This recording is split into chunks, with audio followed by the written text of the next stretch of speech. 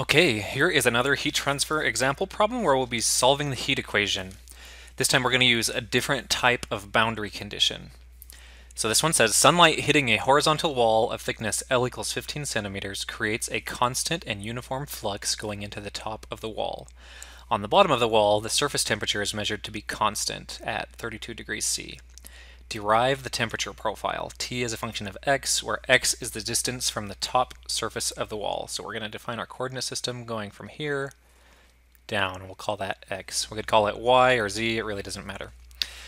So we're going to treat this as a plane wall, so assuming temperature only varies in one direction, which would be that downward x direction, and we're going to assume that the system is at steady state.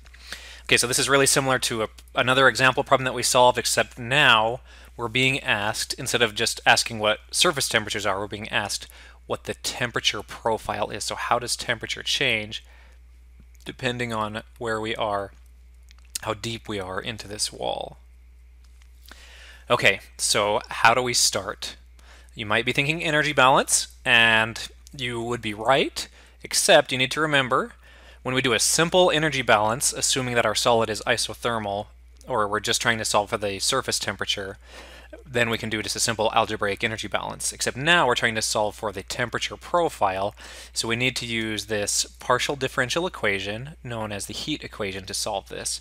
So solving this differential equation will give us more information than just a single temperature. It'll give us how does temperature vary with space or with time. Okay, so let's look at the heat equation. Again, it's a big, very complicated equation that can be extremely difficult to solve unless you're able to make some simplifying assumptions. So let's go through and figure out what simplifying assumptions we can make. So first, we are assuming that the system is at steady state, which means that temperature will not be changing with time. So we can get rid of our accumulation term in this differential energy balance. We're also not told anything about volumetric generation within our solid, so we can get rid of the generation term. And then we're told that we can treat it as a plane wall, so temperature only varies in one direction, being that x direction. So we're going to keep this x term, but we can just get rid of the y and z terms. If we assume that our thermal conductivity is constant, I mean as in it's not varying in terms of x or t, then our heat equation really gets simplified to this simple plane wall, one-dimensional form. K times the second derivative of temperature is equal to 0. And if you remembered from the last time, if we have a finite quantity multiplied by another finite quantity and the product of those is 0, then we can assume that one or the other of these is 0. We know that k is not 0, so we can so that means we know that this part is 0. So we could divide both sides through by k, and that k just sort of magically disappears from our equation. So we're solving this particular equation. So as we did last time, we're going to separate and integrate. So first, let's do a separation step.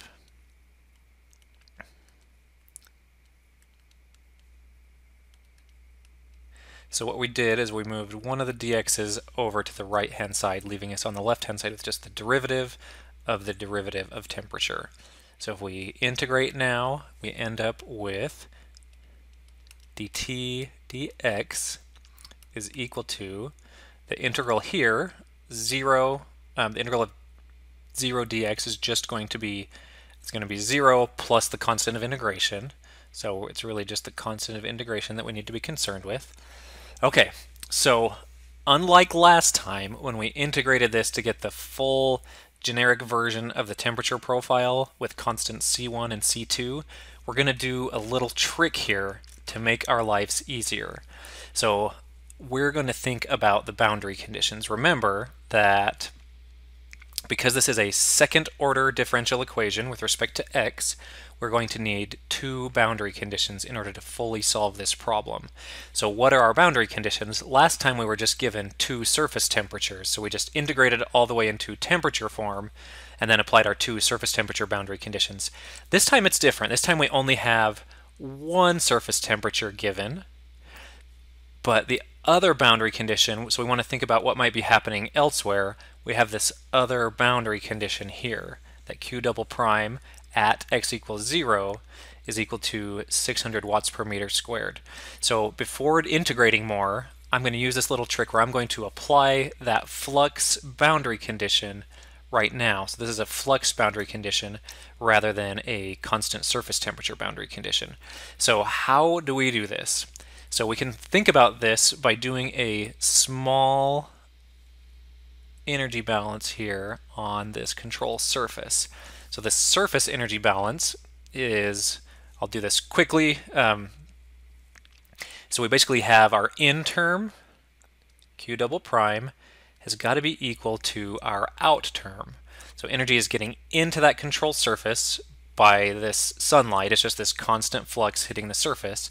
How is it getting out? Well, it's getting out by conduction. So it's conducting out of there. So how do we quantify a conductive heat rate or a conductive heat flux? We need to use Fourier's law. So it's getting out by Fourier's law of conduction, which says that the flux leaving that control surface is going to be minus k times dt dx. And this would apply at x equals 0. Okay, so how do we use this boundary condition to solve for constant C1?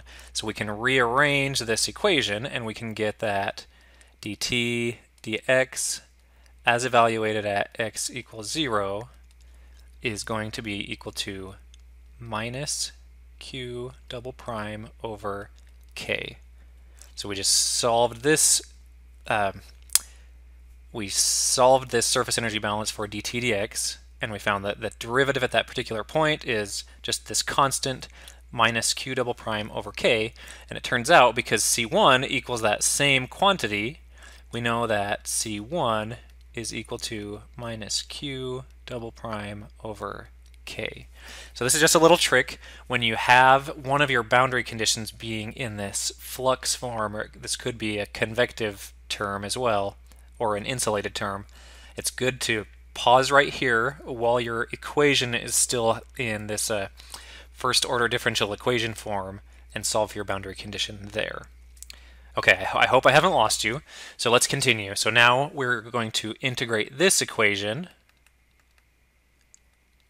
to get this into temperature form. So we have dt dx equal to C1. I'm going to go ahead and plug in this guy for C1.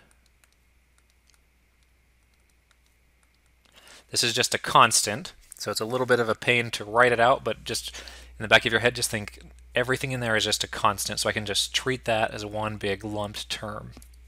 Okay, so now let's separate. So we have dt is equal to minus q double prime over k times dx. Then we can integrate, and we get t is equal to minus q double prime over k times x. The integral of dx is x, plus our second constant of integration. So that's where we are right now.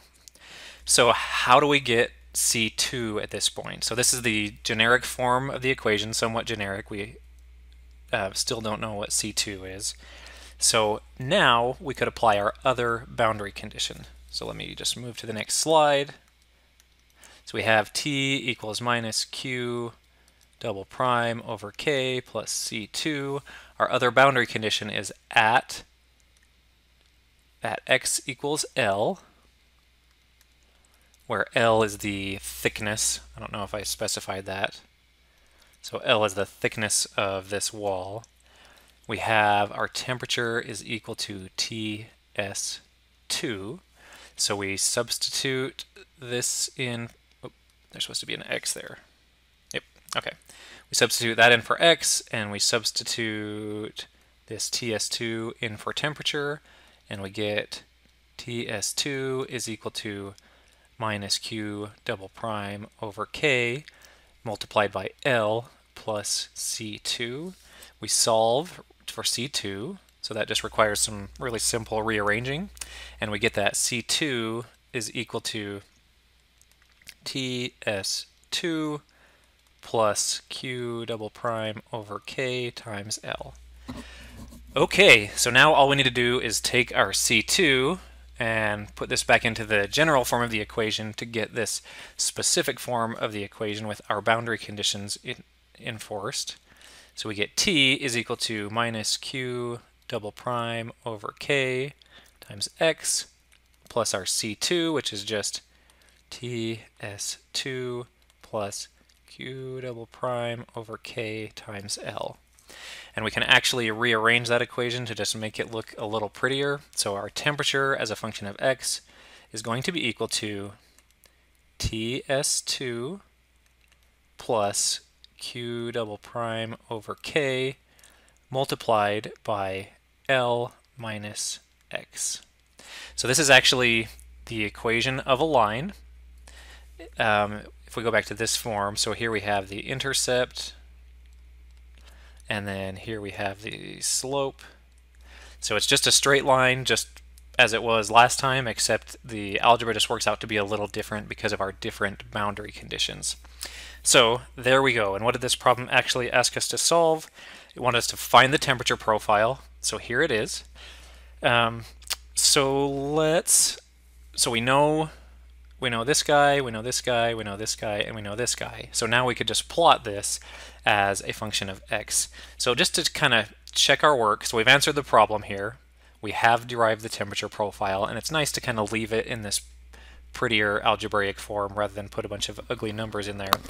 But just to check our work, let's try substituting some numbers into it. So first let's look at what is the temperature when X is equal to L. In other words, what's the temperature here? Well, we know what it is. It's 32 degrees C, but we want to make sure that our equation accurately reflects that. So if we plugged in L here, so if we plugged in L for X, we see that L minus L is 0. This whole term goes away, and we're left with TS2, which is 32 degrees, so we're good there. Let's plug in some numbers. Let's do another check to see, okay, we can use this equation. It's a temperature profile. It'll tell us temperature at any point along here. Let's just check a point at the top. Do we expect this to be higher or lower than 32 degrees? So just testing our intuition, I would expect this to be higher because we have energy coming in here via sunlight. So I'd expect this to be higher, and we'd expect that heat to dissipate. Also, heat is flowing this way, and that for that heat to continue to flow all the way through, we need to have a temperature driving force. So we expect this temperature to be higher. So let's just check, and we can actually figure out what that temperature is. So let's evaluate T at X equals 0. So we get it's TS2, and actually let me plug in the actual numbers at this point. 32 degrees C plus Q double prime is 600, and that's watts per meter squared. We divide that by K, and K is 15 watts per meter per Kelvin. L is 0.15 meters, and then X is just 0 meters because we're right at the top. Okay, so if we do that, we end up with a surface temperature on the top of 38 degrees C. So it is in fact hotter. So what that tells us is the sun is certainly heating up this whole wall, but it provides a little bit of insulation so that this TS2 is lower than TS1 because of the insulative effect of the wall. Let's just go back and make sure we're good on units. So let me switch colors here. So watts cancel out. One of these meters cancels out there, the other one cancels out there, and we're left with Kelvin on the top. So we have 32 degrees plus this other 6 degrees Kelvin, which would, because it's a delta T, that is equivalent to degrees Celsius. So again, we have proven that you can take this complex esoteric equation that may not make a ton of sense at first, but we're breaking it down, we're simplifying it, and we're using this to extract some really useful information like how does temperature change through a wall. These kind of problems are really important in energy engineering and chemical engineering and mechanical engineering and a lot of other fields.